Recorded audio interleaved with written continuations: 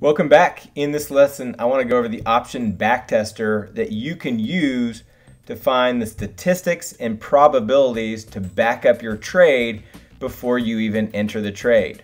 So there's a few things that you need to think about that you need to know before you enter a trade. One, what's your market assumption?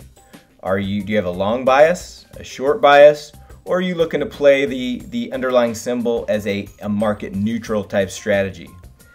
And then what is your strategy? A lot of this depends on the implied volatility level at the time you place the trade, but then you got to pick your strategy. Are you trading an iron condor, a strangle, a butterfly? What's your underlying strategy?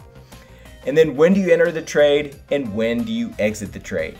At Navigation Trading, we don't guess on what we think the best strategy is. We have statistics and probabilities to back that up. Let's go to the option backtester and take a look at a couple examples. So I'm looking at ticker symbol SPY.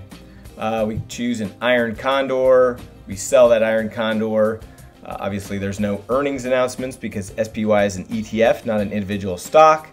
And we typically like to manage our iron condors at 40% of max profit. So you can see over a 3-year period, entering trades with around 45 days to expiration, you can see that iron condors have been a pretty profitable strategy to use. Now we're looking at several different examples. We're looking at with different delta strikes. We're looking at 60-40, 50-30, 40-20. Kind of in that 30 to 20 delta is kind of, this is the range where we typically put those on at Navigation Trading.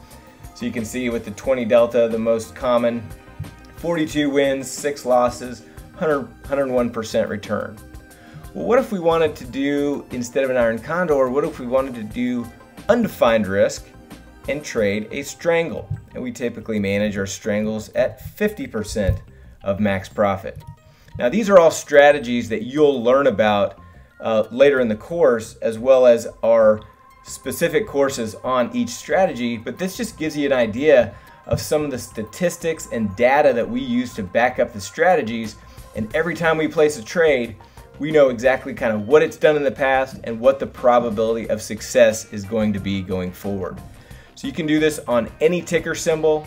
You can look at this from strategies of calls, puts, covered calls, call spreads, put spreads, straddle, strangles, iron condors, and some other custom type trading strategies.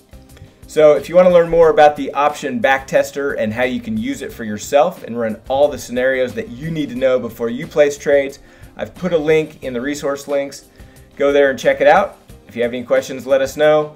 Hope that was helpful. We'll see you in the next lesson.